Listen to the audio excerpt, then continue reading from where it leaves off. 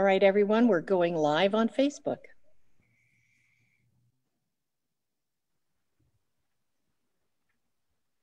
It says we're live. Thank you so much.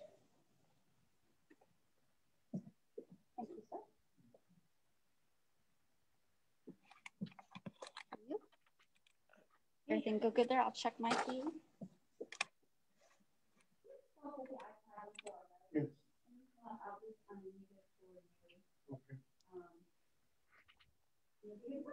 Yes.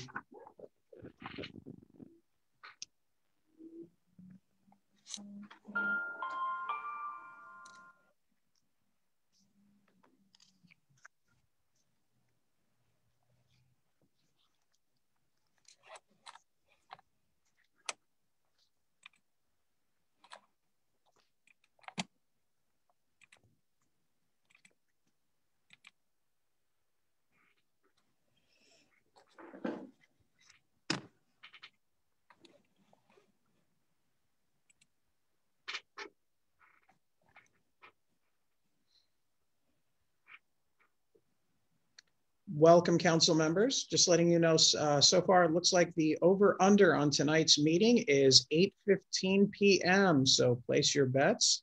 Looks like everyone was talking is 8:15 p.m. So I think Donna's taking the over. Molly's definitely taking the over. But I believe in all of you. So we shall see what happens.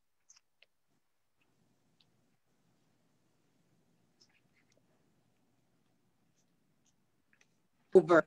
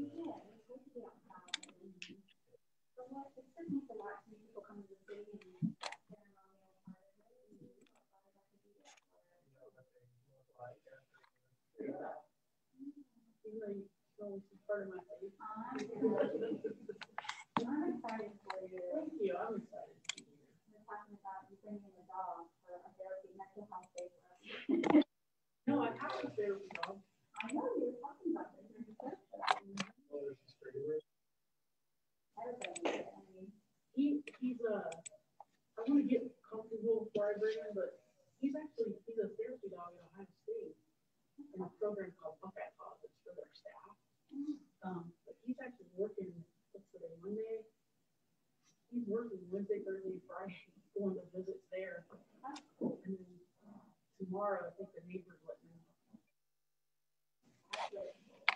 All right.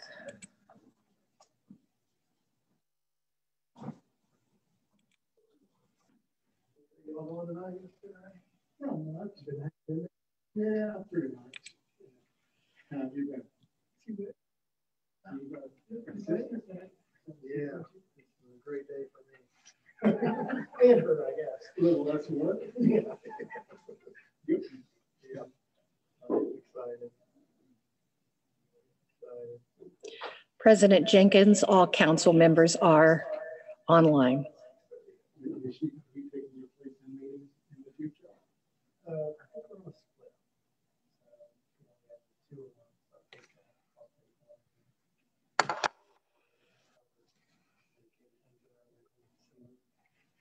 Yeah, I think that's how we're going to have it.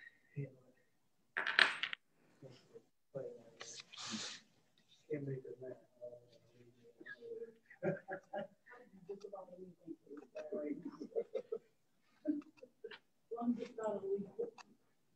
Hi, Angie. Hello, how are you? Welcome to our meeting this evening. Glad to see you. Thanks for having me. I'll talk to you later. Okay, thank you. Sure. Good evening, everyone. I would like to call this meeting to order. Today is October 12th, 2020, Reynoldsburg City Council meeting. The time is now 6:31. I'm Council President Angie Jenkins. This meeting is being held through electronic conferencing and live stream on the city's Facebook page. Council is still meeting virtually as the necessary equipment that is needed to live stream our meetings just arrived recently and is in the process of being installed. Council anticipates that the October 26, 2020 meeting will be back in person in council chambers. Molly, would you please call the roll? Councilmember Salvati. Here. Councilmember Lawson Rowe. Councilmember Here. Cotner. Here. Councilmember Bryant. Here. Councilmember Baker. Here. Councilmember Strickland. Here. Councilmember Pecoro. Yeah. And President Jenkins. Here. Next, we'll have the approval of minutes. There is a change in the agenda this evening. Item 10A on the consent agenda for emergency approval will need to be removed from the consent agenda as an amendment needs to be made. If there are no other changes to the agenda, it will stand as amended. Item 4 is approval of minutes. Approval of the City Council regular meeting minutes of September 28th, 2020. Are there any additions, deletions, or corrections to those minutes? Seeing none, the minutes stand approved as submitted. Item 5, we have community comments. Molly, did you receive any comments from the community? Yes, we have several here this evening, and we're going to start with Mr. Simpson. He's the Vice President of the FOP.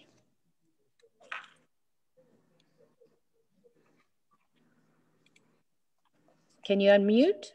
Can you hear me now? There we go. Yes. Actually, this is Keith Farrell. I'm the president of Capital City Lodge number 9. Jeff was not available tonight, and I certainly wanted to reach out to your leadership. I just wanted to comment, I believe tonight you're passing or having the final reading for your Citizen Review Board language that we've worked with. Is that correct? Is that what he wants her to make? So I'm sure. Yes. Attorney Shook. Thank you. I appreciate it. I wanted to commend you all and appreciate the leadership you have shown as setting an example for all cities within Franklin County to work with FOP 9. I know someone reached out to us. We had some very good dialogue and shared concerns on both sides from elected officials, the public, the officers that serve the city. And I think with working together and having that good dialogue, we were able to come up with something. And I simply wanted to applaud you for your leadership and your effort in that process, saving the taxpayers thousands of dollars by simply working with the officers in your community and the Fraternal Order Police to facilitate this. And hopefully we can all move forward together. We appreciate it. Thank you. Thank you for coming in this evening. And what did you say your name is? My name is Keith Farrell, and I'm the president of Capital City Lodge number 9, the Fraternal Order Police. Okay, thank you. Thank you. Next, Madam President, we have Herman Wright here in council chambers who would like to make a comment about the Civilian Review Board also. It's ready.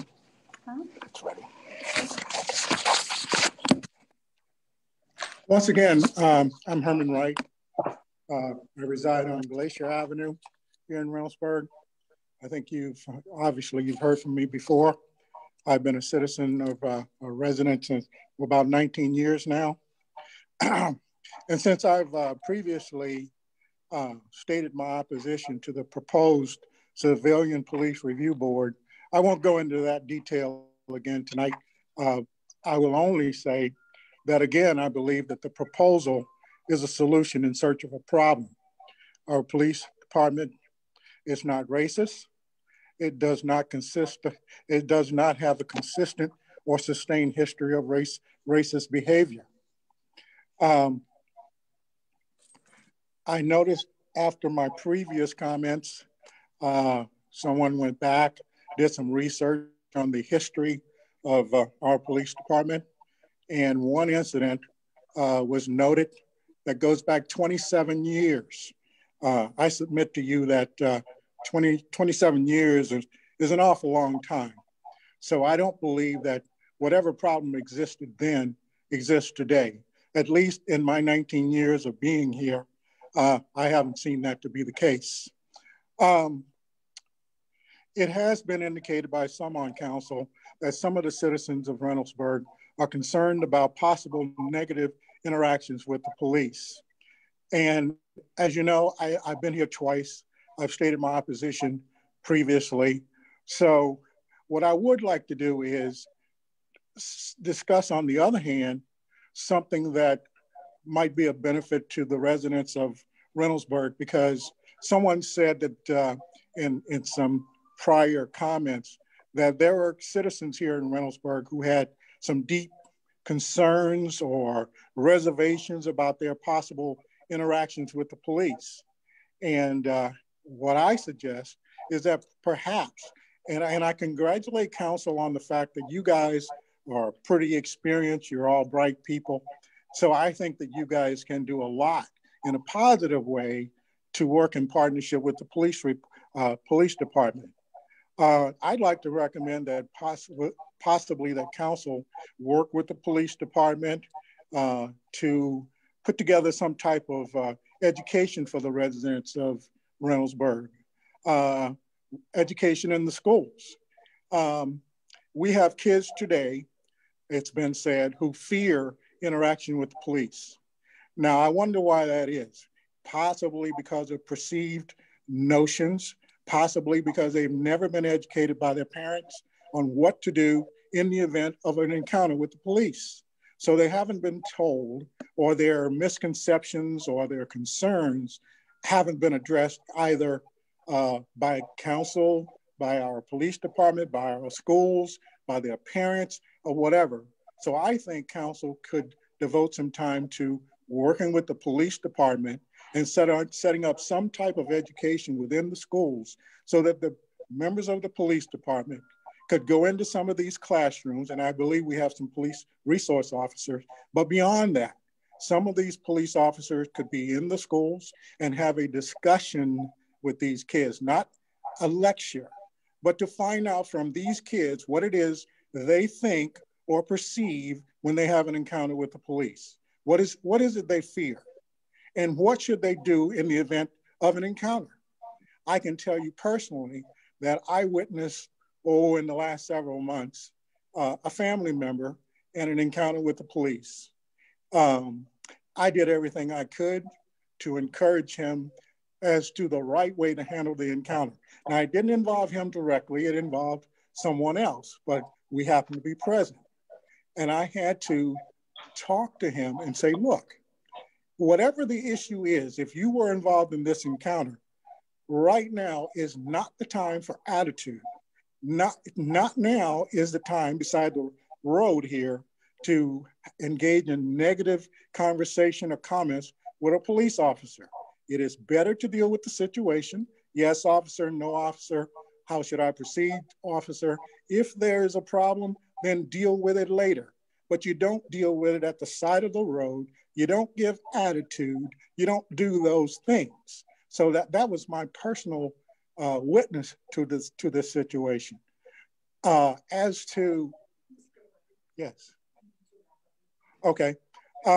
As to adults here in the city, perhaps council could disseminate some educational material for them to find out what their perceptions are and to see how we can address these things. And perhaps council could have a meeting directed by both council and the police department with residents of the city to work on ways that we could all better interact with each other. I want to congratulate all of you for your patience. I want to congratulate you on your talent. I'd like to congratulate the new chief and the assistant chief. And I hope that we can work with our police department in a positive way. Thank you. Thank you. Madam President, now Director Bauman would like to address council regarding trunk or treat. Okay, thank you. Thank you, Council President, members of council. I'm going to speak to you today on behalf of the Reynoldsburg Community Association. They have a few events planned for Halloween. The traditional Halloween party that they've put on for many years cannot take place, obviously, because of COVID. So they have some new ideas. So this Saturday, October 18th, will be Pie Pumpkin Pickup. So it's a smaller size pumpkin for the children who are 8 and under, who can come by the Kroger at Main and Taylor, pick up a pumpkin and decorate it, and then there'll be some virtual contests. And that will be from 9 a.m. to 11 a.m. To get specifics as to where to park and the traffic flow, if you go to the Reynoldsburg Community Association's Facebook page, you can get all of that there. And then on October 24th, there will be a trunk or treat out at Civic Park from 3 o'clock until 6, or whenever candy runs out, whichever comes first. And they have 12 business sponsors that will be there that will have their trunks decorated, and they will drive through at Civic, and the kids will receive their candy. Everyone is encouraged to come in costume, and face masks are required of those who are participating as the decorated trunks and those people driving through as well. So that is from 3 to 6 at Civic on October 24th. And then beginning on October 18th until October 25th, they will have various virtual contests. So if you go to the RCA Facebook page, you'll receive all of that information there. Thank you. You're welcome. Okay, Madam President, Chief Baker would like to introduce our new Assistant Chief. Good evening, President, members of council. I'm excited today to announce the hiring of Rhonda Grizel. She has over 25 years of experience with the Columbus Division of Police, and she really hit on all the areas that we were looking for in a candidate. If I said that we hit a home run with this hire, that would be an understatement. So I'm going to go ahead and say we really hit a grand slam. So I want to take this opportunity to allow you to meet Rhonda and to ask any questions that you may have. So I'll step to the side.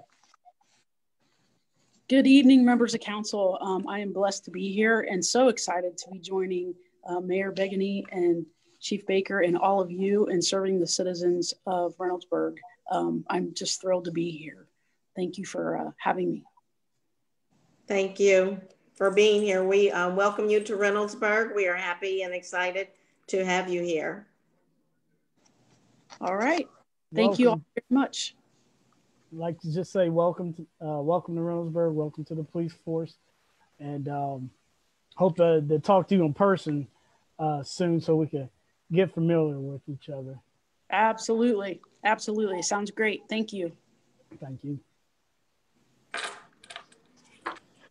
Also, okay.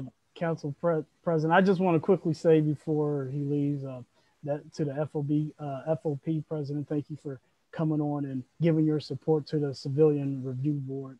And we all look forward to this review board so we could work together in collaboration. And so I just want to say thank you for coming on. Thank you. Thank you. Madam President, we have 2 comments that I will read into the record from local residents. The first one is from Tamara Watkins at 7833 Priestley Drive.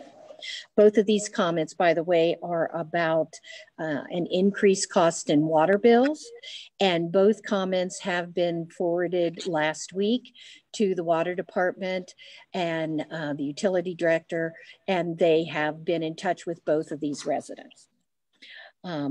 Tamara Watkins, I would like my concerns to be presented at the City Council meeting on Monday, October 12th regarding my water bill tripling. I've had a plumber come in and check and I don't have any leaks, so I'm trying to understand why the substantial increase. The other comment is from Cindy Parker at 1968 Haverton Drive. I will apologize to start because this may be a longer email than most. With that being said, what is happening with our water bills? They have become outrageous. I am on the app next door and my neighbors are all complaining. Here's my example. I bought this house in 2017. My son and his wife lived with me at the time. That's 3 adults, no children. I was asked when I first called to set up my service about the number of people moving in the house. I inquired as to why that was an issue if we were billed actual usage. I was concerned about being prorated as I try to be a little more conservative when it comes to using utilities. She assured me it didn't work that way, so for the next 2.5 years, my bill for 3 of us averaged somewhere around $278. Sometimes a little more, sometimes a little less, but expectations were in that area. I figured roughly $33 per person per month. That was pretty accurate. Now it's only 1 person. I do have a pool and that may have accounted for the little spikes in the summer, but I avoid using the hose to fill the pool. I expect to pay more when I do. Last May, my son and his wife moved to their own place, so naturally I assumed, silly me, that my bill would show a significant decrease since there were less showers, toilets, flushing, teeth brushing, loads of laundry, etc.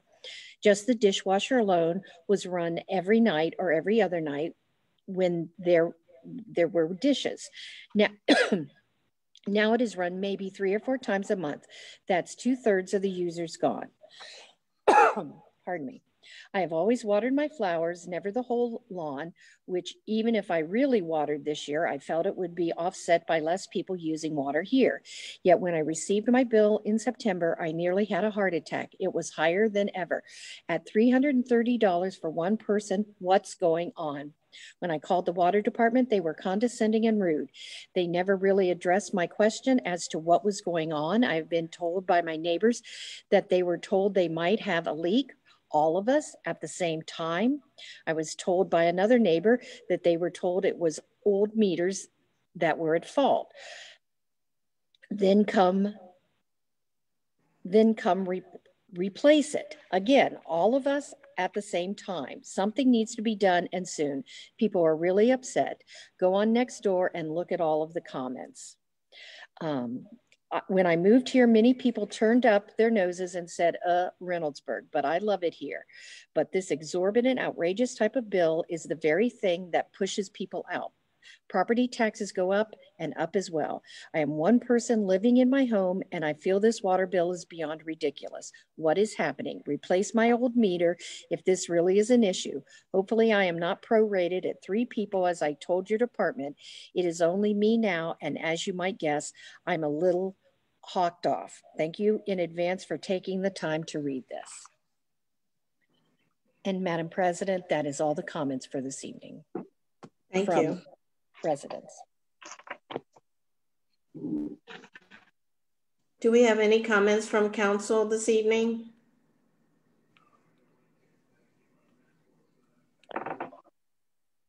Mayor Begany, do you have any comments this evening? I do have a few, but I believe I saw Councilman Baker raise his hand first. I just wanted to make sure that I recognize that. Thank you, Mayor. I was trying to find the unmute button. Just real quick, just a quick reminder to for those who like to nominate somebody for the first annual Mel Clemens Community Service Award. The forms are now on the city's website, and if there's somebody you believe that's gone above and beyond servicing the community, please nominate them, and we will recognize them in December. They will get a nice plaque from the city, and their name will be etched in stone, well, kind of in stone on the plaque, hanging in the lobby of City Hall. So that's all I have. And what's the deadline for that submission? I believe it's, Donna, do you remember what the deadline is? I believe it's in November. October 29th. October, okay. Okay, October 29th? Yes, ma'am. Okay, thank you. Do we have any other comments from anyone on council? Thank you. Mayor Begany? Yes, I just have a few brief comments. Thank you, Madam President. First of all, I just wanted to let you know that in reference to Herman Wright's comments about getting involved with the schools, believe it or not, earlier this summer, the chief and I sat down with the superintendent and did discuss exactly that, getting our officers in the school where it would be more of a conversational piece. We also hope that eventually we can reinstitute a version of the illumination project that had been able to address some of the concerns of the citizens and how they relate with the police force. Unfortunately, COVID has kind of delayed a number of those initiatives. And I believe with Reynoldsburg students returning to school next week, we should give them a little bit of time to get used to that world before we kind of get involved from the police side on that one. In addition, the water bills are of great concern to us here at City Hall. We've been dealing with a number of issues over the last couple of days. So as we kind of move forward, my first piece of advice to any resident that has a concern about their water bill is to please make sure you contact the water department. We are more than happy to try and make arrangements and explain why we are having the issues that we are having, or why their bills are the way they are. But believe it or not, it is almost as simple as, you know, one flush of the toilet, one extra run of the dishwasher, things of that nature that is there. But we are willing to work with the residents to help explain the circumstances. And if there are issues with meters, those things can be addressed as well. I'm sure for people who have questions, they can contact, again, the water department or Director William Dorman. I do have one proclamation that I will read. The other two I do have, but council will take the lead on this one. I am a big believer in prevention of bullying, and believe it or not, October is National Bullying Prevention Month. So I'm going to go ahead and read my proclamation. Whereas bullying is physical, verbal, sexual, or emotional harm or intimidation intentionally directed at a person or group of people. And whereas bullying occurs in neighborhoods, playgrounds, schools, and through technology such as the internet and cell phones. And whereas thousands of Ohio children and adolescents are affected by bullying annually. Whereas targets of bullying are more likely to acquire physical, emotional, and learning problems, and students who are repeatedly bullied often fear such activities as riding the bus, going to school, and attending community activities. And whereas children who are bullied are at greater risk of engaging in more serious, violent behaviors. And whereas children who witness bullying often feel less secure, more fearful, and intimidated. Now, therefore, I, Joe Begany, Mayor of the City of Reynoldsburg, Ohio, proclaim October 2020 as National Bullying Prevention Month. Be it resolved that Reynoldsburg City schools, students, parents, recreation programs, religious institutions, and community organizations be encouraged to engage in a variety of awareness and prevention activities designed to make our community safer for all children and adolescents. And I would also like to include and adults. Bullying, unfortunately, does not just stop once you exit the educational world. With that, I do thank you for your comments. If you have any other questions, as always, my door is open. Thank you. Thank you. Next, we'll move on to item 6. We have a presentation this evening, and we would like to welcome Les Samaji, who is the director of the Reynoldsburg Visitors Bureau. Director Samaji will be giving the annual report regarding the state of the hospitality industry in the city of Reynoldsburg. Welcome. Thank you, Mr. Mayor, Mr.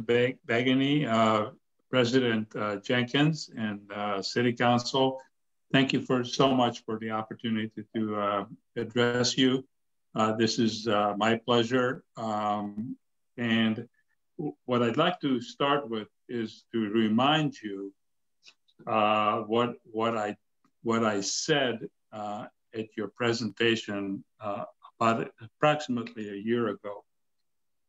A year ago, I came before you, and I said that there were $219 million industry in tourism in Ohio, compared to about $178 million 10 years before that.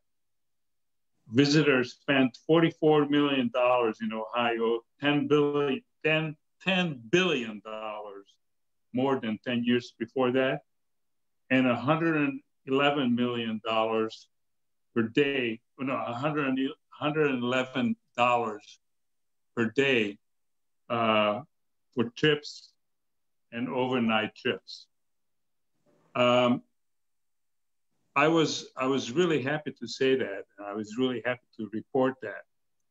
Unfortunately, a year has gone by, and we fast forward to August 2020, and the picture is not so rosy, and as you might expect. Our travel and hospitality industry is one of the most affected industries in this COVID crisis. Experience Columbus has lost millions of dollars in bed tax revenue, and the impact was felt throughout their participation in promotion of local activities, as well as in their workplace. The money lost to Ohio, Columbus, and the surrounding visitors bureaus has been tremendous. Some of the areas affected more severely than others. When you see these travel industry surveys, you can see why, and I'm gonna quote some of them. 73% of the travelers planning to travel in the next 6 months will change their travel plans due to COVID. 42% canceled trips altogether. 47% reduced travel plans, and 27% changed the destination where they could drive instead of flying. And 16% changed international travel plans to domestic. And of course, the biggest reason impacting travel plans has been obviously the COVID. Other reasons included concerns about the economy and transportation costs. And the majority of the people surveyed said that they are hesitant to travel because travel restrictions and health issues, protocols are unclear to them. They're just not sure what to believe, and the question is like what? Like I don't know what. Like you don't know who to believe, and like you don't know what's going on. A huge portion surveyed said that they did not feel safe traveling outside of their communities. The biggest problem was that nobody knows what's going on. Like nobody has a clear answer of what's going on, and that it's affecting the travel or the hospitality industry. So here at Experience Reynoldsburg, we started the year very enthusiastically. We had a major budget we had some great plans. And of course, by the middle of March, all those plans fell apart. We are able to carry out a couple of the projects. One of our partnerships with Reynoldsburg Helping Hands was very successful. We did that in April. We try to improvise on our activities, and we partnering with local groups. And that was the greatest thing that we could ever do, knowing that nothing else was going on, and that was very successful. The other one was the magazine that we published in the spring, which was, again, financially successful and editorially was very successful. We hit some good points. We touched on some great things, and we sold some ads, and that's really what made us successful. We are currently planning the fall issue of the magazine, which will focus on small business, how small business is coping with COVID. And as far as the magazine is concerned, it's sold out. Like right now, we have no more place for advertising. We're all done, and we are just about completing the editorial portion of the magazine. We are also keeping an eye on opportunities to partner with many other organizations. At least for now. Right now, we don't have anything really planning, any activities planning, including city and us and anybody else. Everybody's just like sort of staying online. So for now, we're just kind of holding back. The office is currently undergoing a routine biennial state audit, and that should be completed in the coming weeks. Just to give you a reference of how bad the hospitality industry is right now.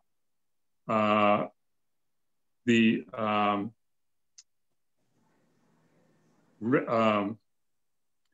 Cleveland Visitors Bureau has furloughed 30 people, about 50% of their staff. Columbus furloughed about 37% of their staff. About 21 members lost their jobs, or at least for now. The downtown Columbus Welcome Center for Experience Columbus has closed. Easton is still open, but the downtown, which was the biggest office, has closed. They lost $6 million in revenue and $1.5 million deficit, $1.5 million deficit. So they're working out of their reserves, as are we in Reynoldsburg. We are pretty much working out of our reserves, although Columbus, the city, has lost a lot of convention business, suburbs have done fairly well. I'm not saying fairly well, but much better than the city, which means that we have gotten some of our bet tax. We are still, this is now October. Normally we're done with our bet tax revenue by July. It's now October and we still haven't reached our total. Our total is $75,000 and we still haven't reached it, which just means that the bet tax is not coming in. Well, Yeah, it's not coming in, but it's better in the suburbs than in the city because they don't have any conventions. The conventions have dried up. So, you know, I'm optimistic that we are doing well. We're not promoting anything because nothing is going on, but we are partnering with a lot of local community organizations so that we can stay relevant and we can be, you know, we can be somewhat of a force in using these dollars and letting them work for the community. Most of the area visitors bureaus are trying the same thing. They're trying to get really involved with local communities and local organizations. They're trying to pivot and adapt to what's going on locally because nothing else is going on. And, you know, we're just waiting until this thing is over before we can start doing the same things that we've been doing for 32 years of promoting tourism, promoting being a cheerleader for Reynoldsburg, which we still are, but it's just in a little different way.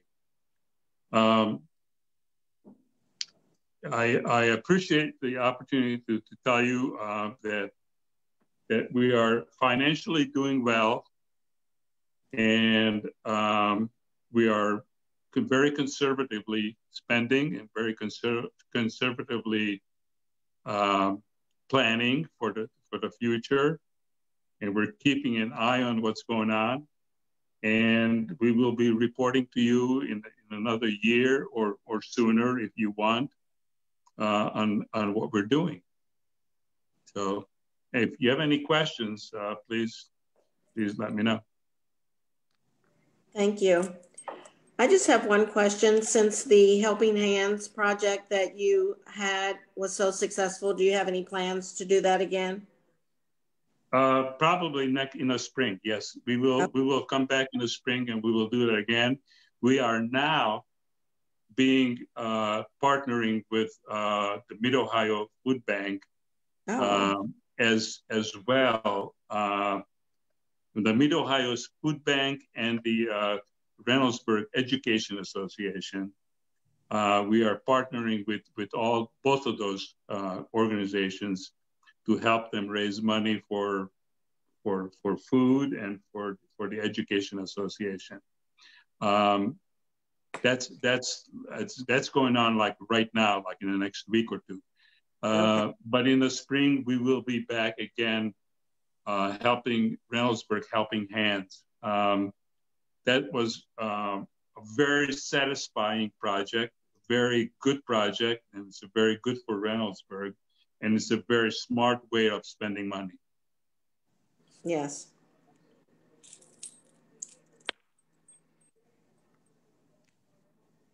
Do we have any comments or questions from council? Well, I'd like to thank you, Mr. Samaji, for coming in and giving us that report. It was very educational to learn more about the Reynoldsburg Visitors Bureau. And I know that, you know, everyone is suffering because of COVID and things are much different. I just learned today that the Polaris Mall is extending their hours. So things are opening up a little bit more. It's just that things that have to do with the arts and things that, as far as bringing in tourism into Reynoldsburg and Columbus, things are just quite different right now. So hopefully after the beginning of 2021, that things will be different. We hope. I can assure you, Mrs. Jenkins, that I'm keeping an eye on this whole thing. On a monthly basis, I'm in touch with Experience Columbus, which is the major organization that we belong to and we cooperate with, and to see what's going on there and what's going on in the suburbs. and whatever happens, you know, we will be on top of it. We're going to try to make the best decisions we can, and hopefully that we can resume our normal activities within the next 10 to 12 months. Thank you. Thank you. If there's no other questions, we will move on to item number 7, which is communications, but we don't have any other communications this evening. So we'll move on to item 8, which is motions. We have a motion to approve a resolution recognizing Breast Cancer Awareness Month. I'm going to ask Councilmember Lawson Rowe to introduce Ms. Juanita Dean, and she will also be reading the legislation this evening. Thank you, Madam President. I'll be reading the resolution, but before I do that, I'd like to introduce to some that don't already know our community positive contributor, Mrs. Juanita Dean. I met her several years ago when our boys were young. Mrs. Dean works with the food service team, so she actually serves lunches to many of our kids if they're at the Summit campus. So without further ado, I'd like to ask Mrs. Dean if she would unmute and please share her survivor story. Thank you. Madam President of Council, Clerk of Council, members of Council, and Mayor Begany, good evening.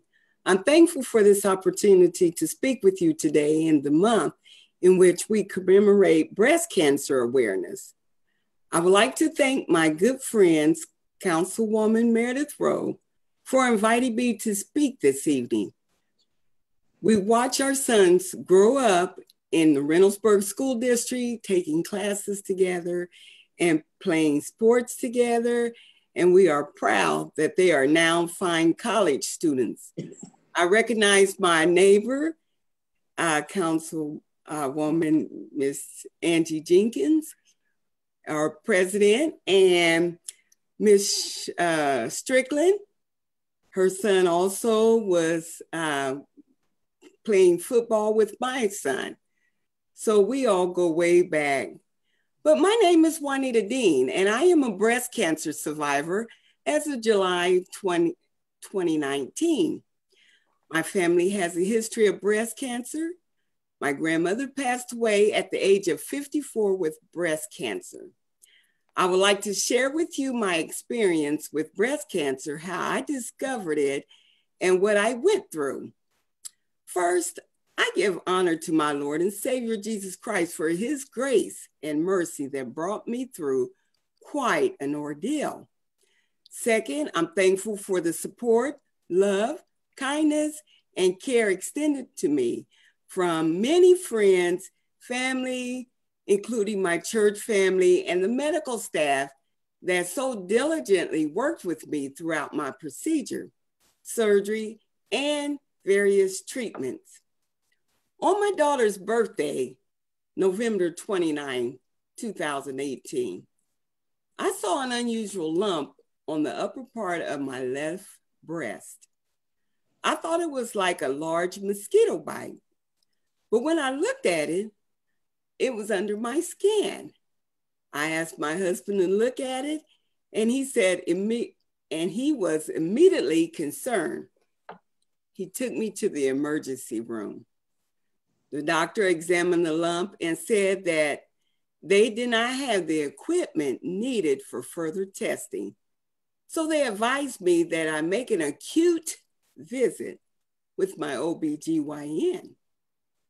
At my visit, my OBGYN advised that she would make me an appointment with a breast cancer doctor because she didn't like what she saw. She also sent me for a biopsy. After the biopsy, I visited my breast cancer doctor, Dr. Slam, whose review of the pathologist report confirmed that I had breast cancer. Fortunately, Dr. Slim told me that I had caught it very early and it was a stage 0 cancer. But they needed more tests to see how severe the cancer was and if it was aggressive. The day after Christmas, I went in for my lumpectomy. They removed the mass and took out 3 lymph nodes. Thankfully, the lymph nodes did not show any signs that the cancer had metastasized or spread. So it was confirmed to that cancer, that area of my breast. They sent the cells off to a genetic lab in California that conducted what they call an onco test. This test checked 21 different genes to see how aggressive the cancer was and the actual size of it. The test results came back and my cancer was upgraded to a stage 2 cancer. It was about 2.3 centimeters, almost as wide as an inch wide. But also the onco test revealed that this was an aggressive cancer, grade 3. Another part of the test looked for how aggressive the cancer was and its future behavior. Anything below 25 meant that I did not need chemotherapy, just radiation treatment. A score of 31 and higher meant that my chances of survival without chemotherapy were not good and the cancer could return in other parts of my body. My score was a 67. I underwent 4 treatments of chemotherapy at the Zahnmeister Center, 1 treatment every 3 weeks. The chemo treatment itself wasn't bad, but after each session, I was extremely tired and nothing tastes good. My family encouraged me to eat and take in nutrients to keep my strength up. Every day, my husband would check my temperature and try to feed me and keep me hydrated. I spent most of my days in bed or setting up in a recliner. My family kept our house very sterile and germ-free. One of the worst part of my chemo was losing my hair. My fingernails and my toenails turned dark as the chemo made its way through my body, killing both good and bad cells. The best day for me was the day I had my last chemo session. In the cancer center, they had a bell that you can ring when you're completed your session. It's like graduation day. I was so happy when I got to ring that bell. My husband and son were right there to watch me.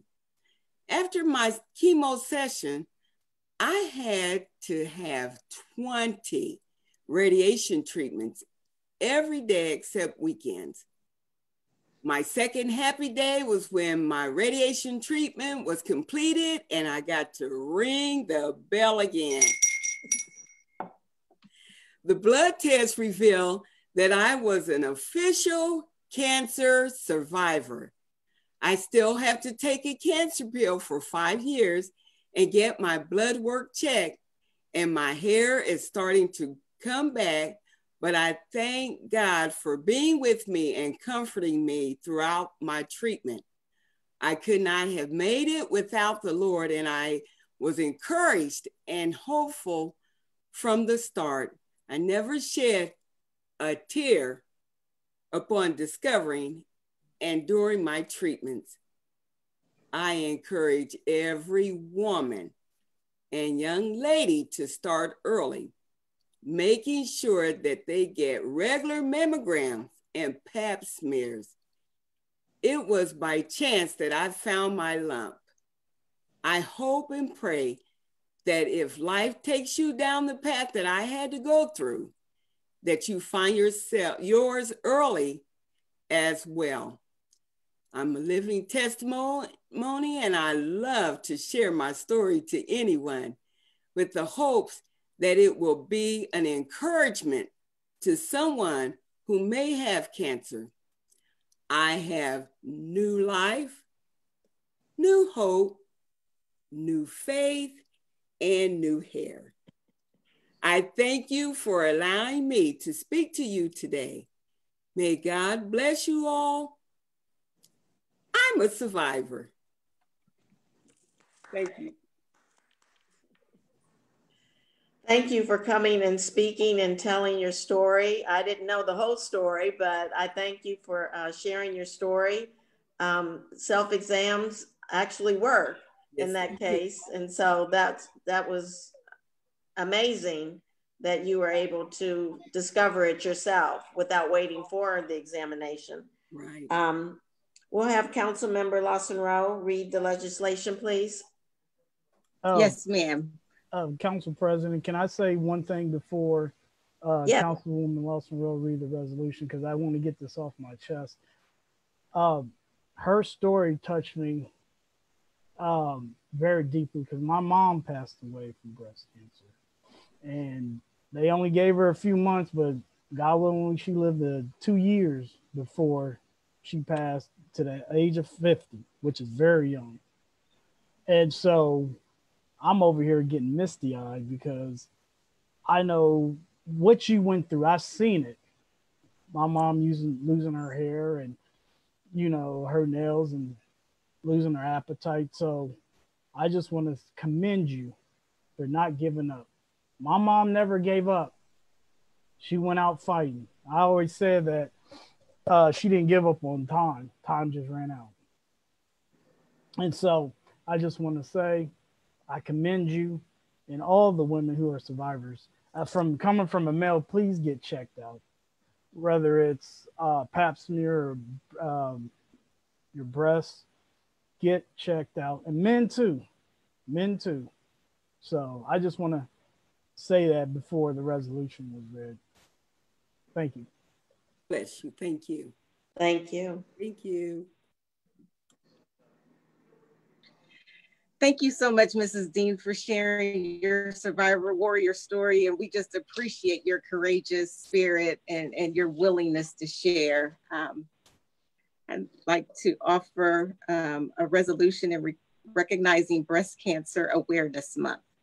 Whereas October is National Breast Cancer Awareness Month, and whereas for women in the United States, breast cancer death rates are higher than those for any other cancers besides lung cancer. And whereas breast cancer is the most commonly diagnosed cancer among American women besides skin cancer.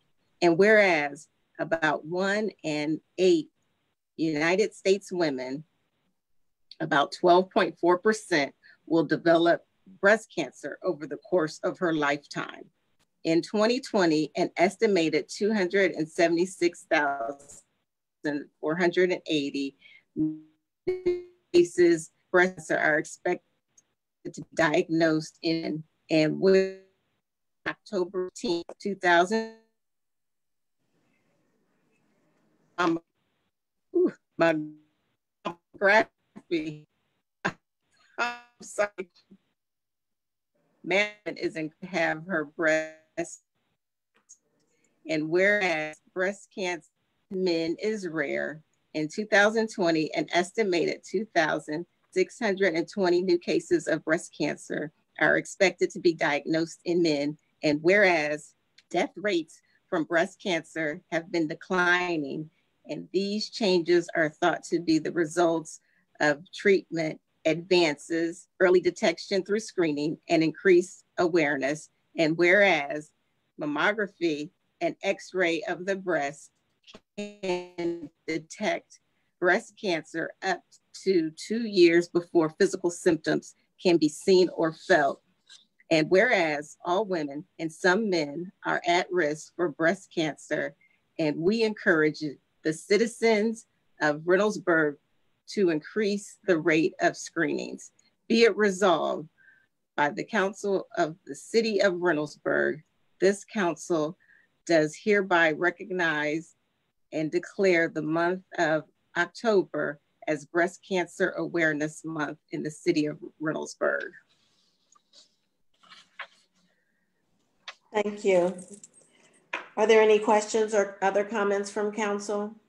Madam President, I would like to say a couple of words to Ms. Dean. I know them personally. She was a fighter, is a fighter. When she was going through this entire process. She was at the football game. She was at the basketball games, cheering just not her child on, but every child that played. And I just want to thank you so much for being here this evening. You know, my husband and I prayed for you. Our kids are friends. And, you know, you are a survivor, and I just appreciate you just keeping on. You know, keeping on that fight, not giving up. And this woman, I tell you, every time I saw her, she had a smile on her face. And she, you know, it was only but the Lord that helped you through that. And also your husband, who was your strength, you know, and also your child, your daughter who was there helping on. It was a family effort. And again, I saw you when you were going through this entire process. And I just thank God that you are still here fighting on and encouraging others to continue that fight.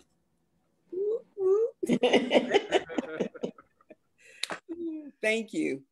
And I can also add to that, she is my neighbor, and we have been together on the football sidelines, baseball sidelines, cheering our children on. We have been speed demons on the highway getting to church. I'm gonna tell all your secrets. That's okay. You didn't hear that. But we were going to church. Yeah. So anyway, in not the same church, but speeding on the highway, trying to get there on time. Yeah. But we've been together for quite a number of years, and I have seen you go through this process. And I want to thank you for putting up with Evan in the lunchroom line, because we know that Evan can be something else.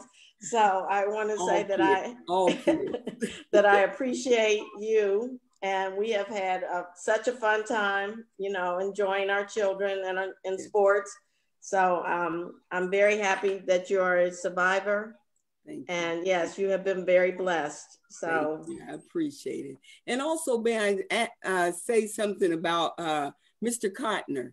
His wife was my son's teacher, and we love her. So please tell her I said hello, okay, Mr. Cotner? I would be happy to do that. And yeah, we kind of love her too. So she's been listening and hears and wishes you her best also. Thank you so much. Thank you. Thank you, everyone. Appreciate it. Have a good day. Thank you. Or evening. May I have a motion to approve this resolution? I'll make the motion. Thank you, Councilmember Baker. Is there a second, please? I second. Councilmember Pecoraro, thank you. Any other discussion? All in favor? Aye. Aye. All opposed? The motion carries 7-0. Next, we'll move on to item B, a motion to approve a resolution recognizing Domestic Violence Awareness Month. Councilmember Bryant. Thank you, President Jenkins. Resolution in recognition of Domestic Violence Awareness Month. Whereas in just one day in the United States and its territories, nearly 75,000 victims of domestic violence sought services from domestic violence programs and shelters. That same day, more than 9,000 requests for services, including emergency shelter, housing, transportation, childcare, and legal representation could not be provided because programs lacked the resources to meet the needs of the victims. Whereas the impact of domestic violence is wide-ranging, directly affecting individuals and society as a whole here in this community and throughout the United States. And whereas racism, homophobia, transphobia, ageism, and discrimination based on physical ability, nationality, or other factors help perpetuate domestic violence and make finding safety even more difficult for some victims. And whereas the need for safe houses continues to be rated as survivors' most urgent need, and whereas the city of Reynoldsburg joins with others across Ohio and the nation in supporting victims of domestic violence, as well as local programs, state coalitions, national organizations, and other agencies nationwide who are committed to increasing public awareness of domestic violence and sending a clear message to abusers that domestic violence is not tolerated in the city of Reynoldsburg. And whereas domestic violence impacts millions of people each year, but it can be prevented. Preventing domestic violence requires the collective voice and power of individuals, families, institutions, and systems.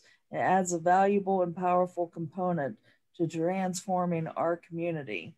Now, therefore, be it resolved by the Council of the City of Reynoldsburg that we recognize the month of October as Domestic Violence Awareness Month and encourage the community to support and supporting and finding assistance for anyone experiencing domestic violence.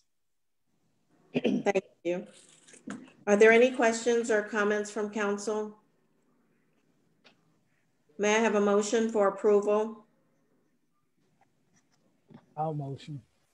Councilmember Baker, is there a second? Second.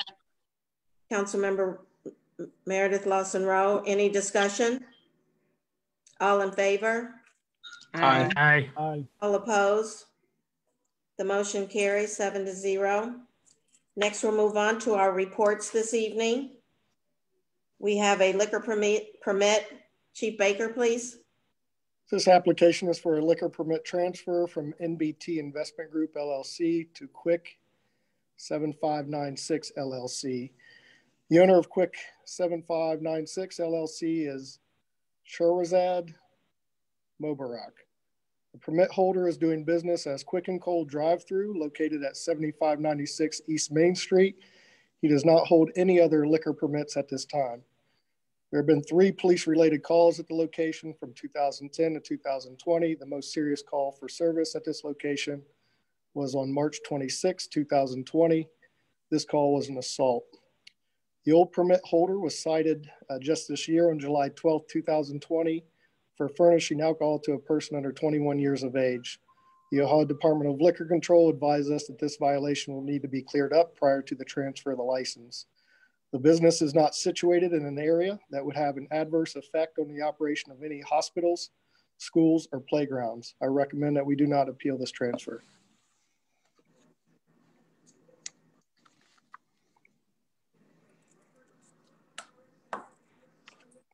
Thank you. Next, we'll have item B, the auditor's report. I'm sorry, Madam President. Chief, so our choices are to request a hearing. I do not believe we need to request a hearing. Okay, thank you.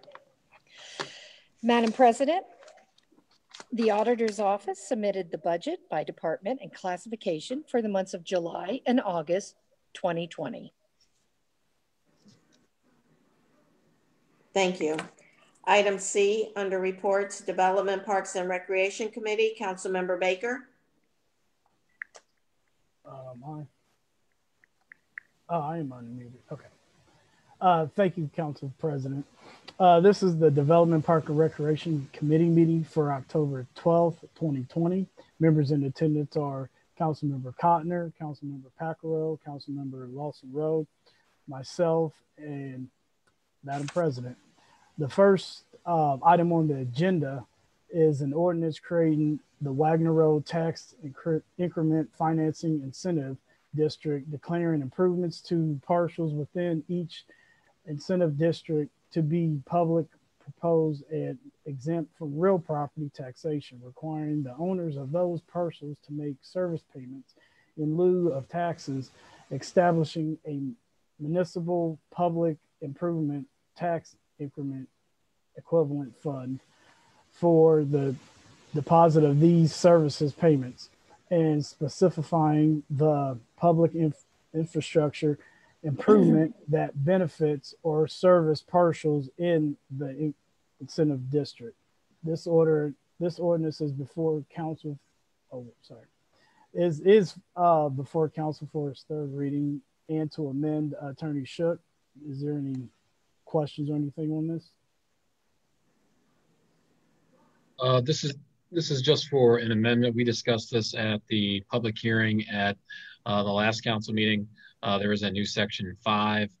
The purpose of this section is to make proper distribution of service payments to the Board of Trustees for Truro Township associated with a renewal levy they had passed after January 1st, 2006.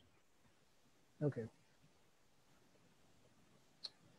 Is there any question or comments from the committee regarding this item? Just real quick. So again, this is on for adoption this evening, and again, this is a good development tool that can be used. Taxes that would be paid and things go to county kind of come into the city to help with this infrastructure. So, if people it's pretty detailed to go through TIF projects. So I just think, we have to make sure the community knows if they want to ask, understand, learn a little bit more. Sitting and listening to some of the developers talk, and like Andrew in the development department really explaining how TIFs can be beneficial to the city and to the community. It's very interesting. So just the benefits and the possibilities are good, and hopefully we can see the advantage here in the community in a needed area for the development. And quite a few homes coming there. So just thank you. Anybody else from the committee that would like to speak? Anybody from council? Okay. Seeing none, I move that we accept the amendments as proposed by Attorney Shook and the outline of council in the materials that we received. Is there a second?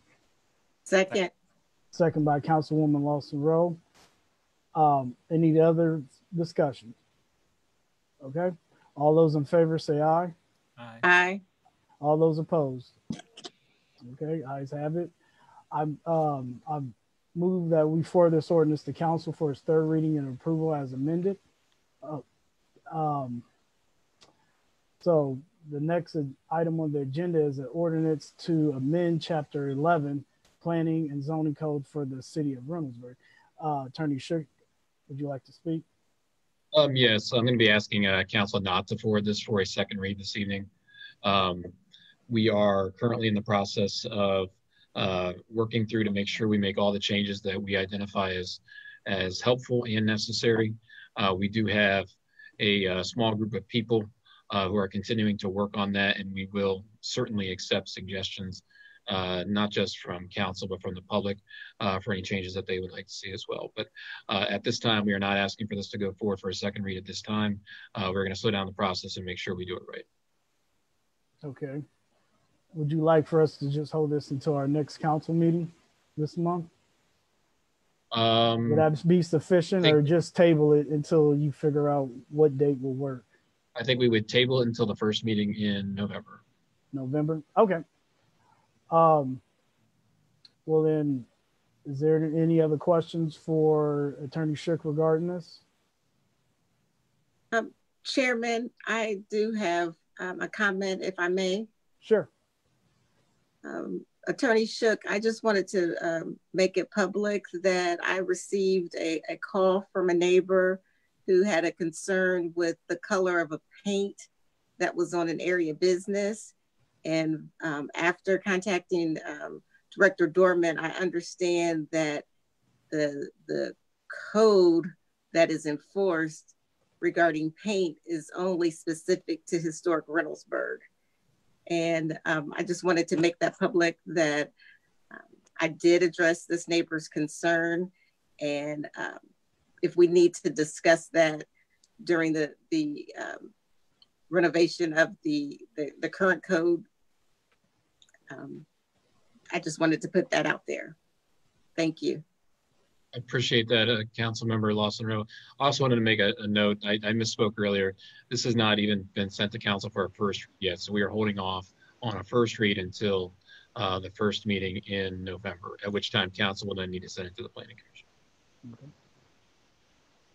Is there any other comments or questions for Attorney Shook from the committee? Any from council?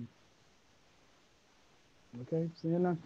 I'll motion that we'll go ahead and table this until the first council meeting in November. So there's a lot of time to continue to work on this. As we said before, this is a living document. We want to get it right. And so we'll just go ahead and table it until the first meeting in November. The next item on the agenda is an ordinance authorizing the mayor to enter into an agreement with Media Promotion Enterprises MPE for the 2021 Tomato Festival. Director Bauman. Thank you, Chairman Baker, members of the committee. As you stated, this ordinance is to help begin prepare for the 2021 Tomato Festival. We are going to be very optimistic that we'll be able to have that event, and we would like to enter into agreement with MPE for media promotions. He'll be the booking agent, or they will be the booking agent, and for production services. And we are requesting that this contract not exceed $90,000 for both of those services. Okay. Is there any comment or question for Director Bauman on this item from the committee? Okay, anybody from council? Okay. Well, seeing none, I'll go ahead and make the motion that we forward this legislation on the council for its first reading. Is there a second? Councilman Pacquiao. All those in favor, say aye. Aye. Aye. All those opposed? Motion carries. Thank you. Is there, sorry? Thank you. Oh, you're welcome. As there's no further business for the Development, Park and Recreation Committee, I return this back to you, Madam President. Thank you. Item D, there is no Public Safety, Law, and Courts Committee meeting this evening. We'll move on to E, Public Service and Transportation Committee. Councilmember Strickland. Thank you, Madam President. This is the Public Service and Transportation Committee meeting for October the 12th, 2020. Members in attendance are Councilmember Cotner, Councilmember Pacquiao, Councilmember Lawson Rowe, myself, and President Jenkins. Item number 1, an ordinance from the Reynoldsburg City Council supporting the Ohio Department of Transportation ODOT project to resurface US Route 40 and other related improvements in Franklin County. Director Dorman, would you like to talk a little bit more about this ordinance? Yes, can you hear me okay? Yes, sir. Okay. Yeah, just real briefly here. So if you remember last year, I think before I came on board, Director Bowser spoke about how ODOT is coming through as part of their urban paving program to do Main Street. The good thing was you guys were forthright enough to get all the utility work done ahead of time. So what they're going to be coming through now and doing is both districts are going to actually be working together. So we're going to get the entire section of Main Street repaved through our entire corporate limits, which is great because there's actually 2 different ODOT districts that handle that. But part of that program, it does require us to pay 10% of those costs. And basically what we are doing now is just agreeing to reimburse ODOT for those expenses. Thank you. Are there any questions or comments from the committee on this legislation?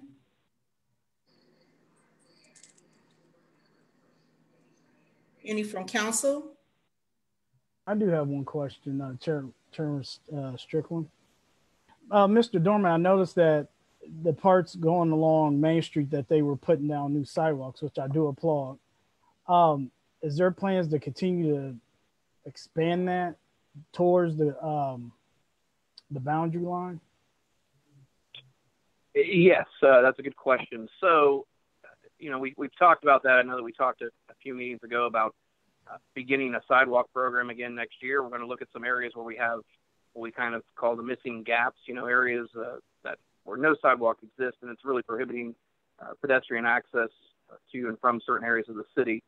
I think when we look at that corridor, I don't want to speak too far ahead, but there is some opportunities for future development in some of those major sections where we are missing either leisure trail or sidewalk. And hopefully when those areas develop, that would be a requirement of the developer, similar to what you're going to see happen with MI Homes on Wagner Road. They will build the leisure trail and the sidewalk along the frontage of their property. So that helps offset the city's, cost and contribution, which is great. But they will then, take up some of those gaps, and hopefully as we move along and development occurs, you'll start to see a lot of those areas fill in, and then we'll come in behind hopefully and connect the dots. Thank you. I just want to ask that question because the other day I did see a gentleman walking the little small brim on Main Street as he was leaving Kroger. So I just wanted to ask that question because it is a safety concern. Yeah, I agree. I do see quite a bit of that on my way to and from work. People even riding bikes all the way to Amazon and other places. So yeah. Are there any other questions from council members or comments? I move we forward this ordinance to council for a first reading. Is there a second? Second. Second by Council Member Lawson Rowe. Any other discussion? All in favor? Aye. Aye. Opposed? Motion carries. This ordinance will be forwarded to council for a first reading. As there is no further business for the Public and Service Transportation Committee, I return the meeting to President Jenkins. Thank you. We'll move on to item D, which is Finance and Administration Committee. Councilmember Savati. Thank you, President Jenkins. This is the Finance and Administration Committee meeting for October 12th, 2020. The members in attendance are Councilmember Baker, Councilmember Bryant, Councilmember Strickland, myself, and President Jenkins. The first item on the agenda for tonight is an ordinance authorizing the mayor to enter into a contract for the city insurance for 2020-2021, appropriating funds, waiving competitive bidding, and declaring an emergency. This ordinance is actually being brought forward as a single read emergency ordinance tonight. As all the council members hopefully will know, about 2 weeks ago, we got a rather detailed memo explaining this ordinance. However, rather than me trying to paraphrase it, I'm going to ask Director Bowler if she could read into the record what this is about. Good evening, Chairman Savati, committee members, Council President Jenkins, and council members. This piece of the legislation is just to request the changing of our liability and automobile insurance carriers and the policy date to be effective 10/14 of 2020. Part of this is a result, the city has a obligation to carry a $10 million flood policy on the YMCA property as part of our package. We were originally quoted that this, and it was confirmed that we had the coverage beginning of 2020, and it was at an exceptionally low rate. However, it was never listed on any of our policies. After much follow-up, we were advised through our broker that Trident would not provide the coverage as promised for the flood, and they would refund our money.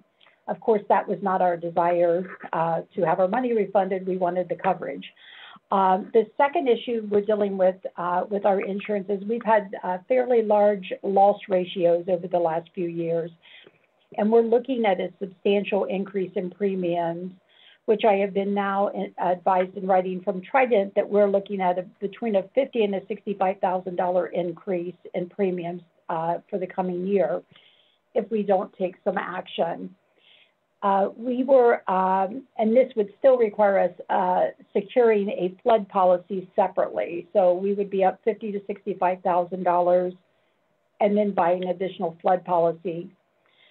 With all these factors in place, our broker at Willis has worked really diligently for us to secure the same coverage with Zurich, another company, that will give us the $10 million flood policy for a premium of $252,707 for the year. they offered to have this go in effect on the 14th, which would then in fact give us the 10 million coverage that we need on the flood policy. I know this is unusual and I do appreciate the one read, but with our loss ratio, we run the risk if we don't bind this coverage soon that we could have another loss and the potential for them to rescind the offer of coverage. If you have any questions, I'd be more than happy to answer them for you. Thank you very much, Director Bowler. As she said, does anybody on the committee have questions? Okay. Anybody from council have questions for Director Bowler?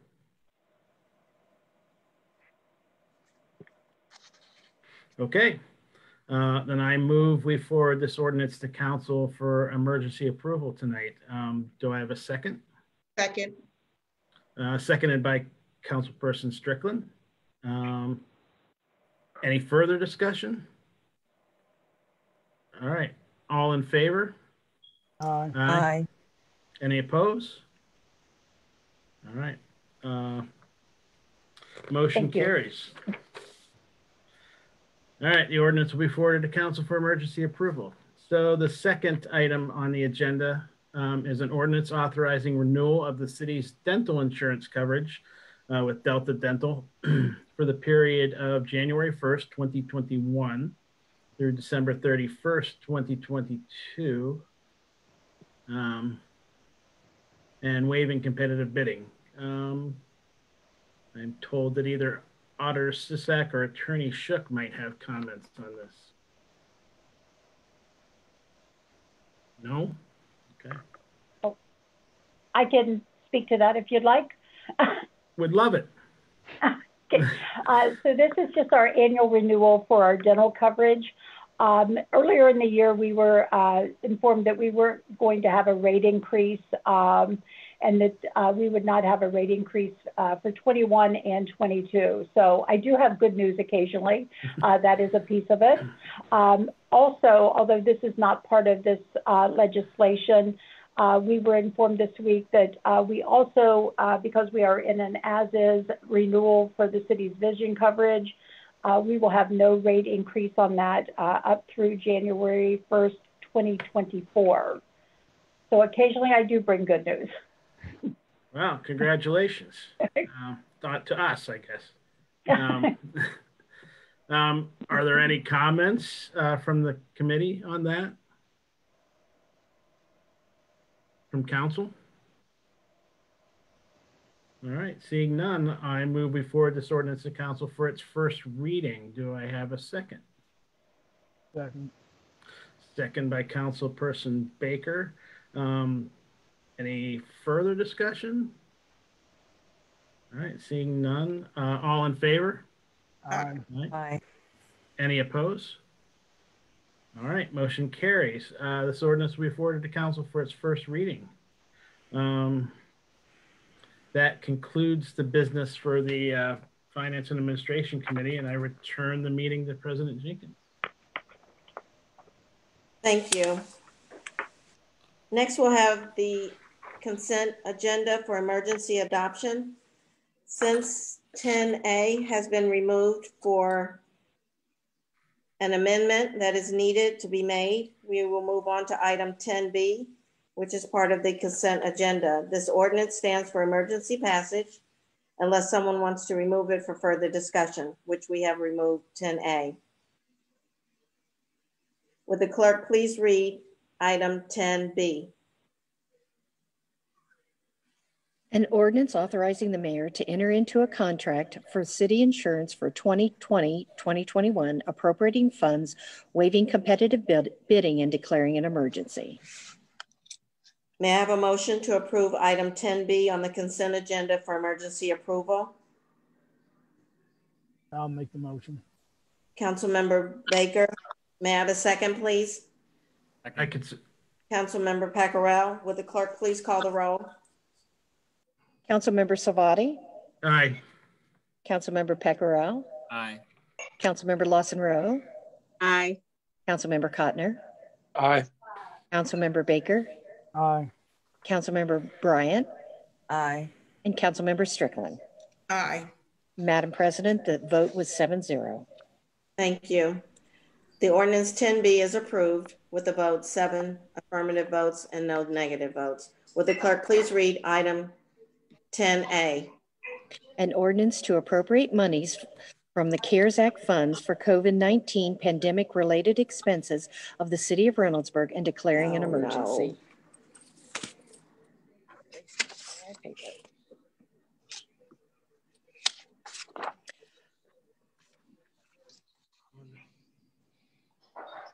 And Madam President, there is an amendment to this. Unfortunately, I just realized I neglected to actually send you all a copy of the new ordinance. Auditor Sisak, would you like to share the good news with council and what the amendment will bring? Thank you. This actually was written by our city attorney, Chris Shook. I gave him the information this afternoon.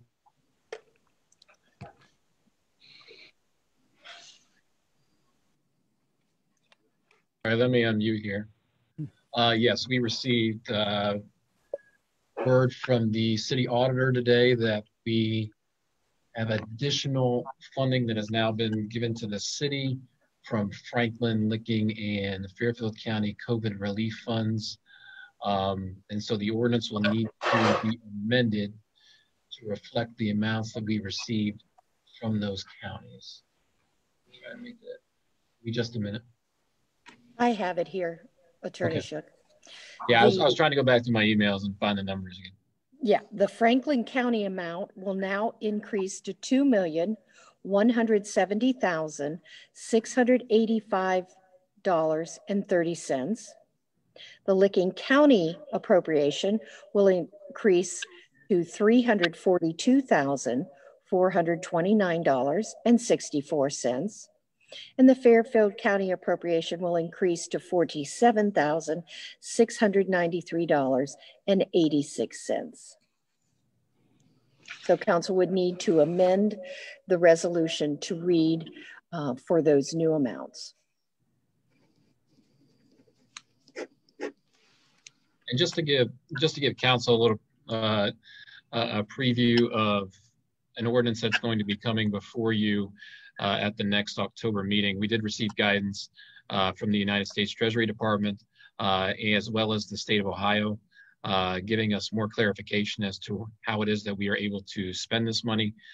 We anticipate that legislation will come before you that appropriates certain amounts of this money for public safety salaries and benefits.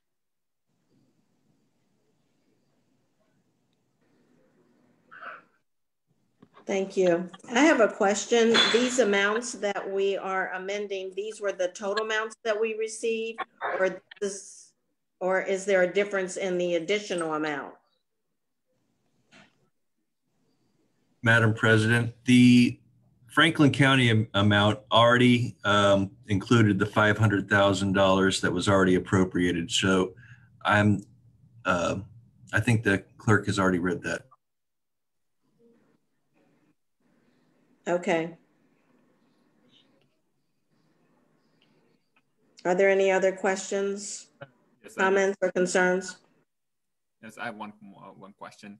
Again, this is the same amount that, is this amount again, we have to spend by the end of this year, or is it different money? The dates are actually 12/30. We need to have it spent by and in service or the goods and services done by 12/30. Thank you.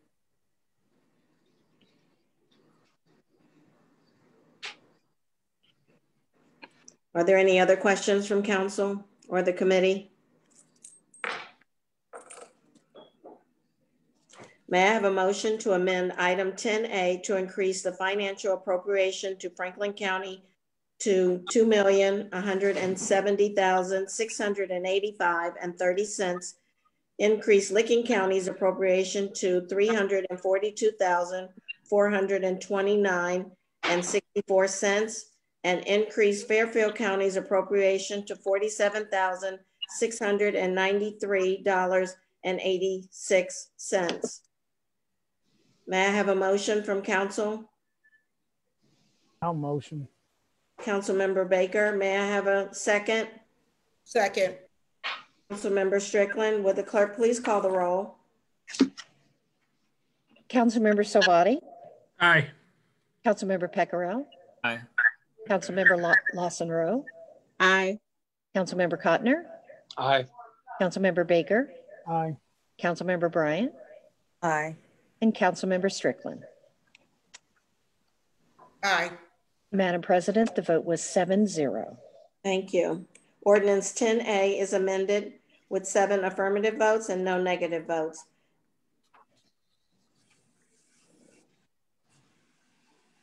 And Molly, do I have to have a motion to?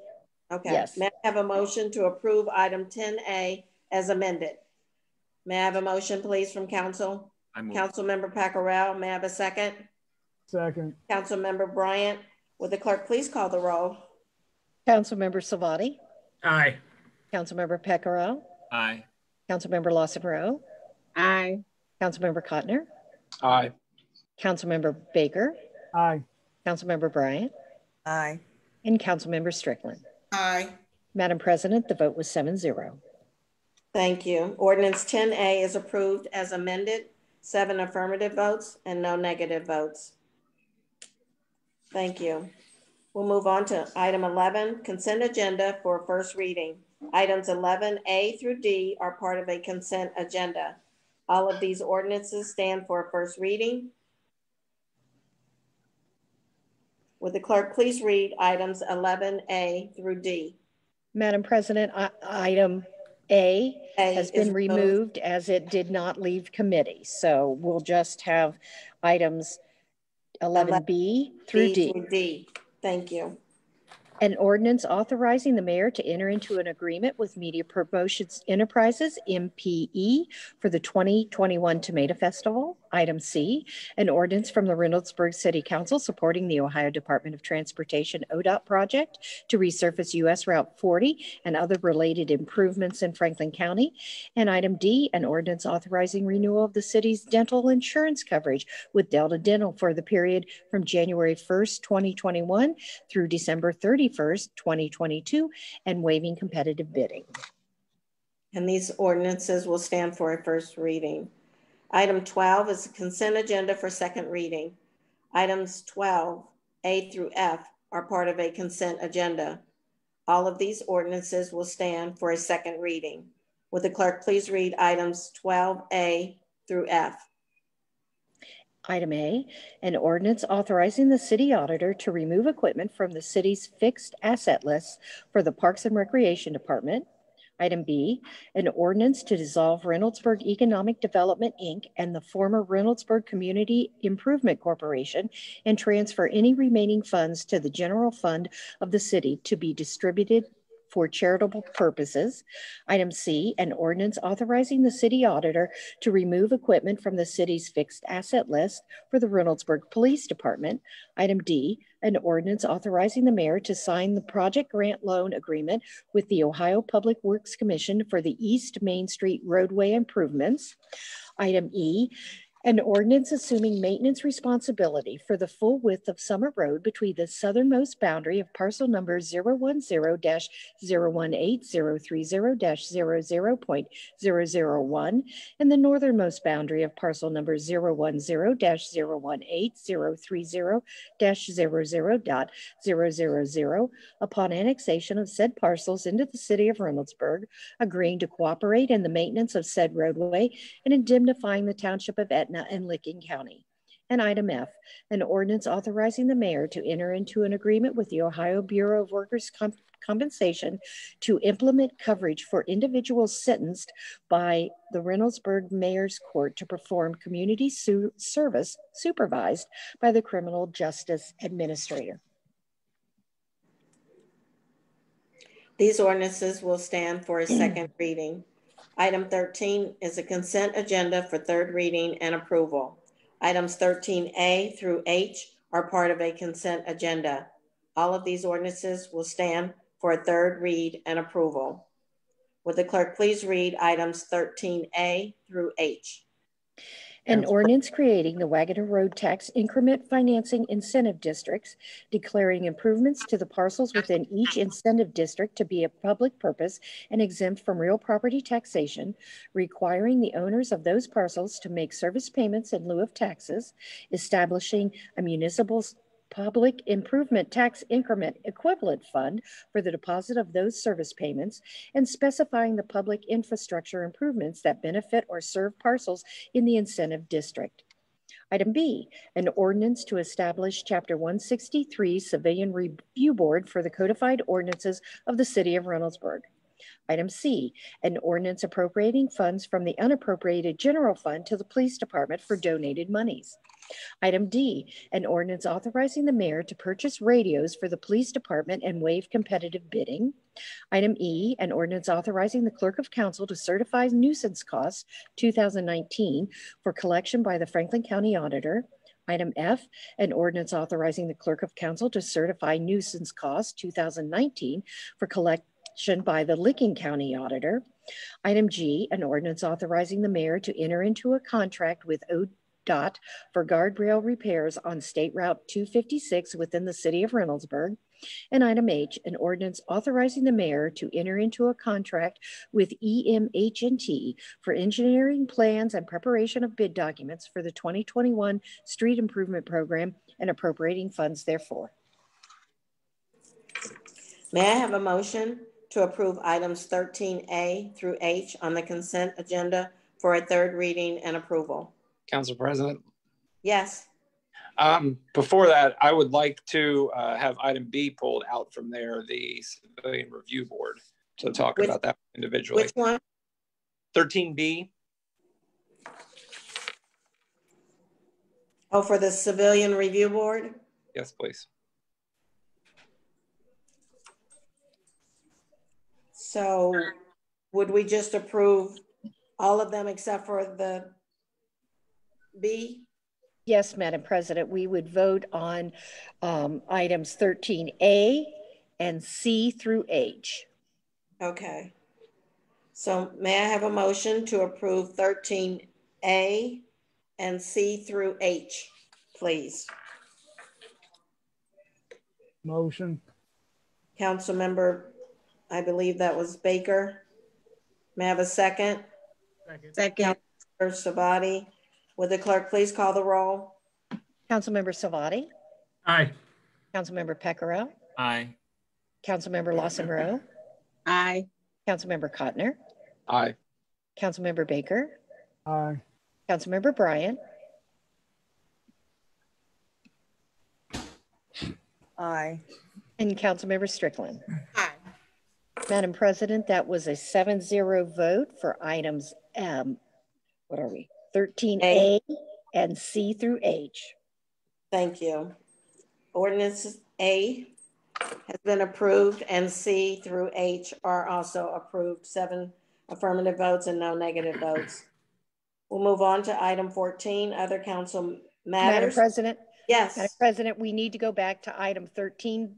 B. And Councilmember Cotner, would you like to have some discussion on that? All right.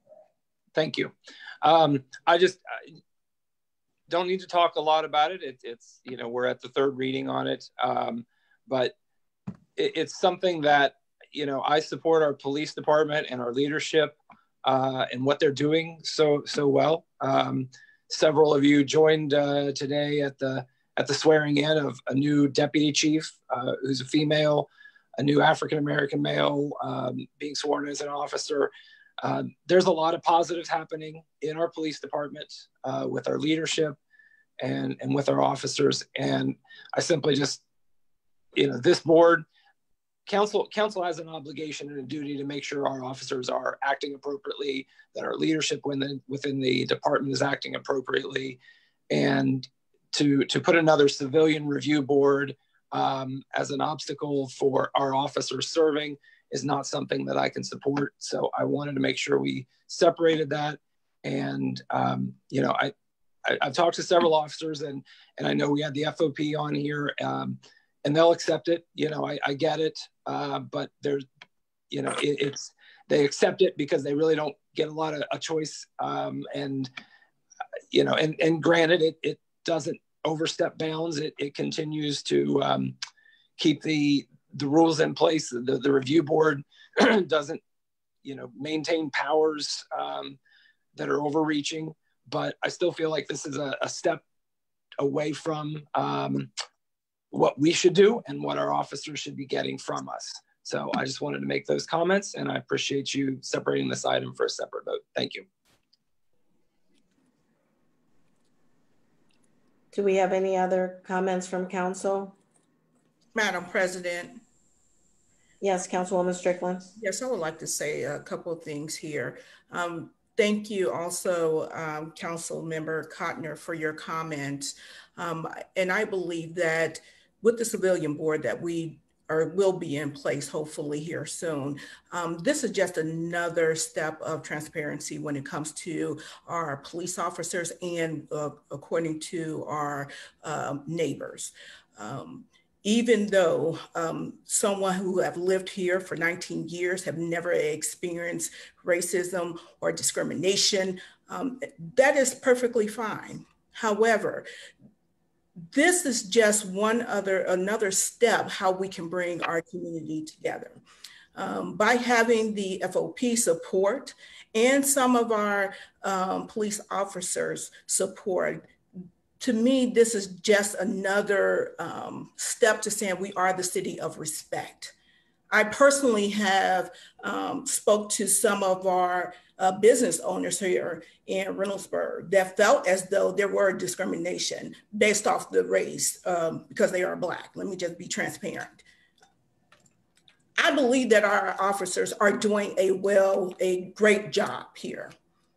So to me, this is just saying, yes, we hear you. We hear your concerns to our neighbors. We are also listening and backing our police officers here.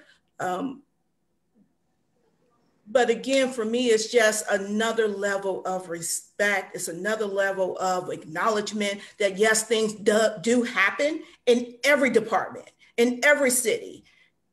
And I believe the time is now to move forward with the civilian board. Thank you, Madam President. Thank you. Councilwoman Bryant, did you have a comment? Yes, I wanted to say, thank you, Councilman Cotner, for your comments. But I do want to say, I think that there is an opportunity here rather than an obstacle. I think that, by and large, we have a fantastic law enforcement agency here in Reynoldsburg. But things do happen sometimes. And I think it's an opportunity to allow, the resident or whoever is making any assertion, gives them an opportunity to, bring that to the attention of the officer that, maybe, as white men and women, we don't always see things that happen. There's a lot of things that can slip by us unnoticed. And, I'd like to think of this as an opportunity, as, potentially a teaching opportunity for some of our officers, if that becomes necessary. But ultimately, this is transparency. And it allows a feeling of comfort when there's transparency. It doesn't give that feeling that we're trying to hide something here. And I think ultimately this will be that opportunity as opposed to an obstacle. Madam President. Yes, Councilwoman. I'm sorry. Councilman Cotner, I think, raised his hand before I said anything. Okay. Either way. I couldn't see him. I'm sorry. It's okay. I mean, either way, it's just fine. I agree that I love the learning aspect. I think that our officers are continually trained, and I love that Chief Baker is making a priority to continue to evolve in the department. I think that's a great point. you know, I just, like I said, my feeling is still just specifically about this board. Each thing that, you know, both council members just made are fantastic points. And I do agree that there's things that we may not see, I may not see or feel. I want us to be accountable. I want us as council members to be accountable. You know, Councilwoman Bryant, you know, we got an email just a few days ago from someone talking about racist concern in the fire department. And even though that wasn't our control, you know, I immediately reached out to our fire chief and found out that that person, you know, wasn't here in our town. I replied back to the email to that resident, and, you know, there was an immediate action that of concern connected from council, connected up to even our fire department, which, like I said, is a partner of ours, not in our control. So the concept and the idea that concerns should be addressed and any kind of intimidation and racism should be put down and trained to navigate through as well, I am 100% in favor of. So again, I appreciate that we're having a positive dialogue about this. So thank you both very much and all for the comments. And again, I continue to believe that we can always do better as our police officers, police force, and leadership. But I love the path that they are taking. I love the efforts that are being made. And I see the growth that continues. And, you know, like when Councilman Salvati said a couple of weeks ago that, you know, we hope this board never does anything.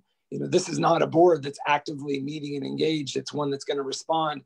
And as I said, I think that's where we've got to make sure we as council members are holding our leadership within the department and the force accountable. You know, we approve the contracts that are you know, negotiated between the city and the FOP.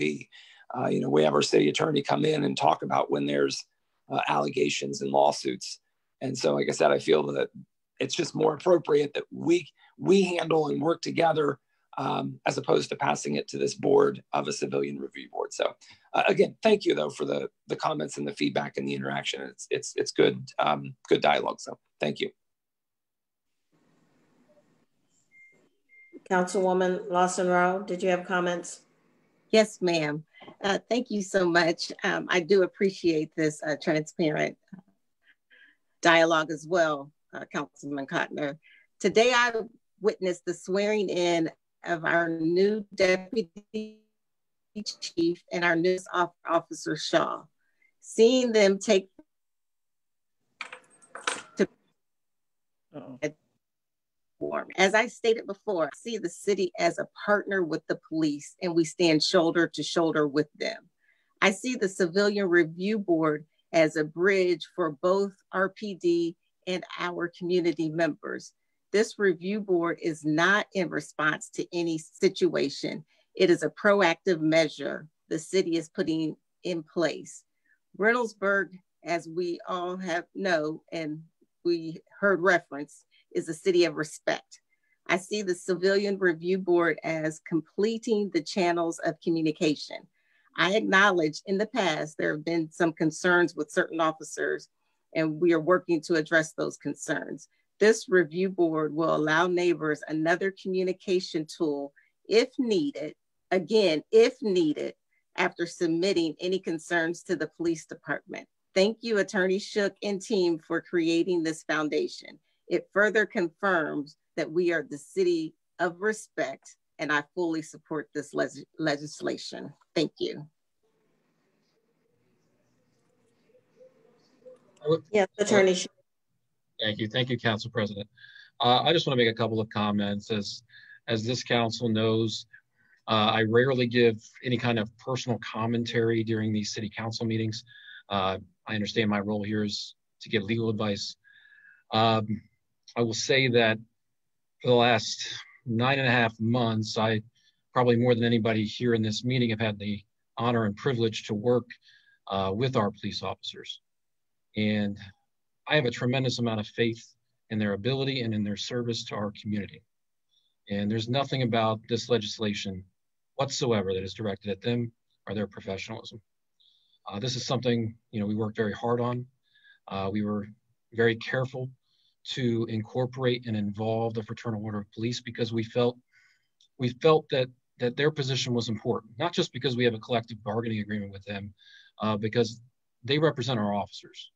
And we needed our officers to know that this was not directed at them. We have the utmost faith in their abilities, in the leadership that Chief Baker and new Deputy Chief are providing. And again, I would reiterate, Councilman Salvati's comments from the last meeting, that our hope is that we will have a civilian review board that has very little to do.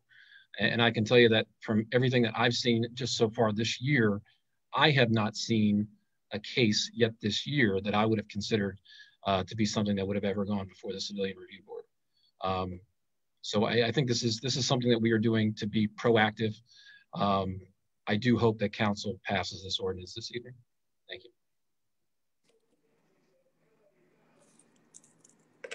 President Jenkins. Yes, Councilmember Pacquiao. All right. Thank you, President Jenkins. Let me tell you what happened today. We were in the shopping mall. There were two police officers standing there, and my son just jumped out of the car and he was just shouting, "Officer Hines." And the only thing he knows is that Officer Hines was the one who used to come together and just give them some stickers like this every time he sees, because he used to be together with him all the time, like all of the kids also. So I believe that in Reynoldsburg, our police officers are doing excellent job. I just want to thank them for the service, and also went through this legislation. And also we had a comment in the last meeting. We had a thorough study of these things on different level. I think this will support our officers in the long run, and also to our communities. It again will bring us together. And I have a full support for this legislation. Thank you. Council President, I'd like to say something about this. Member Baker. One thing, I'm going to just put it out there. I support this legislation, first thing. Second of all, this is an opportunity for both hands, the community and the police force, to come together and do something great.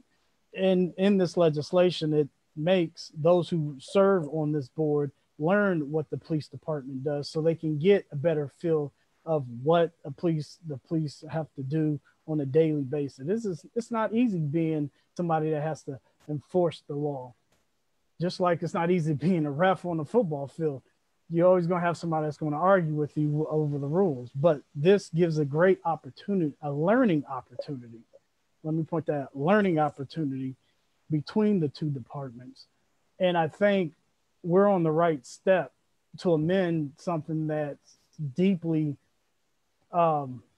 has deeply hurted this country as a whole when it comes to race relations and the trusting of the police force. I think our police force is doing an excellent job here in Reynoldsburg. And when at the end of every council meeting, when I say thank you to the police force, it's not just to say it. I'm saying it because the proof is out there. And so, and I have the utmost respect for Chief Baker, not just because he has the same last name as mine, but he's doing an awesome job with our police force. And it is being recognized. So with this is just a step closer to bridging the gap that's long been divided. And so I full-heartedly support this legislation. And like everybody said, I'm going to reiterate it too. Like Councilman Savati said at the last council meeting, I hope this review board has nothing to do. So that means we're doing a good job. So, but that's all I got to say. Thank you, Council President. Thank you. Do we have any other comments from council?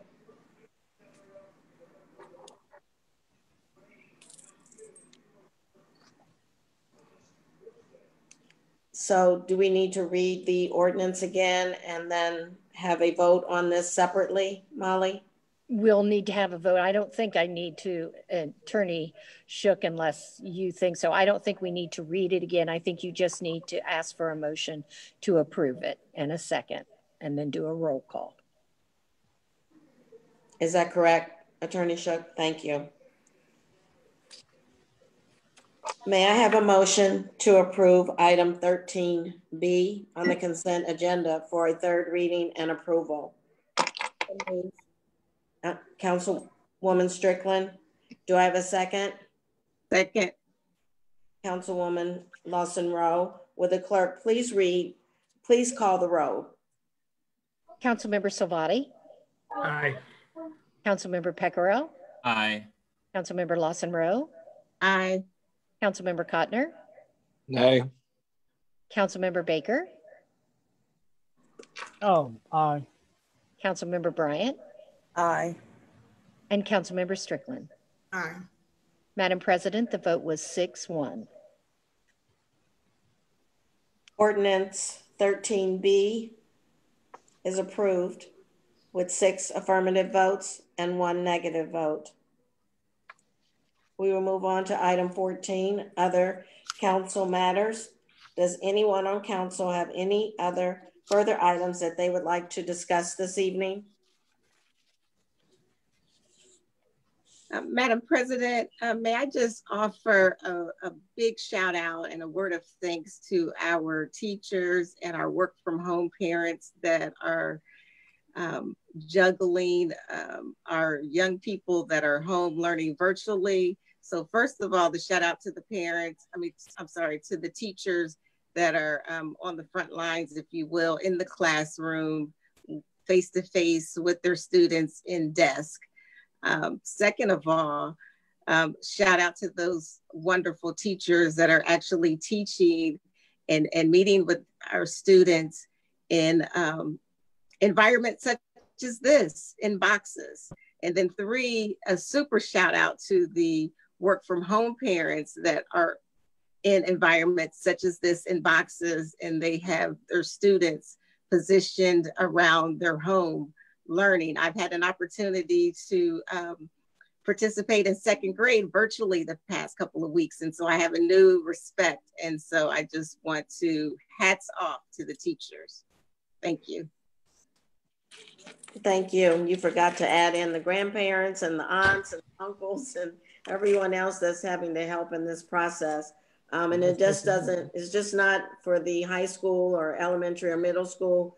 A shout out for those parents who have students in college who are learning this process as well. It's been a learning process for us all, I believe, and trying to learn how to handle Zoom and how to deal with Facebook Live and all of the different types of technology that we've all had to learn and adjust to. And with that also, hopefully soon we'll be able to meet in council chambers. We have our equipment in and it's being tested, and our clerk Molly is testing it and making sure that we're going to be able to meet. And hopefully the next council meeting, we do plan to meet in person. So hopefully once we get all that technology under our belt, we'll be able to meet at our next meeting, October 26th. Does anyone else have anything else they'd like to add this evening?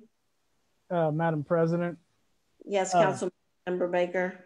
2 things. One is go Raiders. They got to play off another playoff game. Let's bring this one home too. 2, I like to continue my tradition of thanking the police department, the firefighters, our men and women in the service, and those who are serving in the retail industry and the logistic industry for help keeping things going in this COVID time. And just like everybody, I can't wait to see the light at the end of the tunnel where this is over. But I like to say thank you to those and the teachers too. So that's a shout out to all the teachers who are working hard during this pandemic to make sure that our young people are getting a quality education. And that's a special shout out to my wife as well. So thank you. Thank you. Do we have any other comments from council? I'd like to thank everyone for participating this evening in this virtual meeting. Council's next meeting is scheduled for Monday, October the 26th at 6:30 p.m. We will be in person in Reynoldsburg City Council chambers. As there's no further business, this meeting is adjourned and the time is 8:27. Have a great evening and thank you. Thank you. Good evening. Stay safe. Good night.